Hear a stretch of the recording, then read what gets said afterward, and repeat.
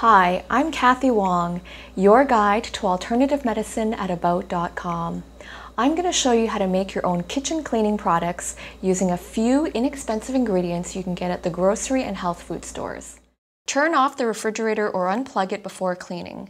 Remove all the shelves and drawers. Add 1 tablespoon of liquid soap to 2 cups of warm water and wash all the inside surfaces. Rinse them with clear water and then dry with a clean cloth or paper towel. Wash the drawers and shelves in the sink with soap and warm water and then wipe dry. Don't forget the outside handles of the fridge. If you have a stainless steel fridge, pour plain club soda into a spray bottle. Spritz it on the fridge doors and wipe dry. Next is the oven. It's going to take a bit of elbow grease to remove the buildup. Remove the racks and soak them in the sink or tub in dish soap and warm water. Use a soft brush or nylon sponge to remove the buildup. Mix half a cup of salt, 1.5 cups of baking soda, and half a cup of water. Mix it together into a paste.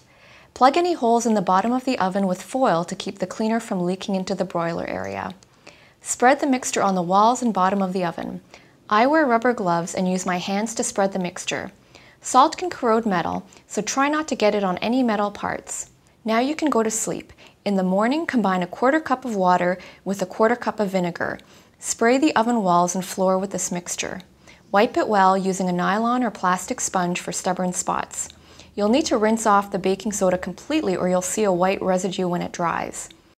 The microwave can trap grease and cooking odors. Mix a 1/4 cup of vinegar and 2 cups of water in a microwave-safe bowl. Put it in the microwave. Cook on high for about 3 minutes. Then let it sit for 3 minutes. The steam will soften any food spills, and the vinegar will cut through the grease and help get rid of any odors. Open the microwave door and carefully remove the bowl. Wipe down the walls with a clean, wet sponge. Dry it with a clean dishcloth. The kitchen sink is one of the most germ-filled areas in the kitchen. Hot water alone often won't do. An effective sanitizer is a weak bleach water solution. Put on some gloves to protect your hands. You don't want any bleach to come in contact with your body. Work in a well-ventilated area because the fumes should not be inhaled. Mix a 1/4 cup of bleach in 4 cups of cold water. Carefully pour it into a clearly labeled new plastic bottle. Spritz it on the sink and soak dishcloths in the solution.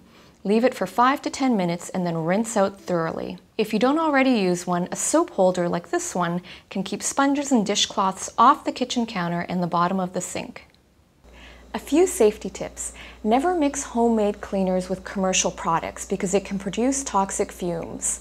Use the same precautions as you would with commercial cleaners. Keep them out of reach of children and pets and don't get them in your eyes or mouth.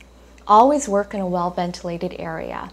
Label containers carefully and list all the ingredients on the bottle. And finally, store ingredients in store-bought containers. Don't use utensils or containers you use for food or use empty cleaning bottles. Thanks for watching. To learn more, visit us on the web at altmedicine.about.com.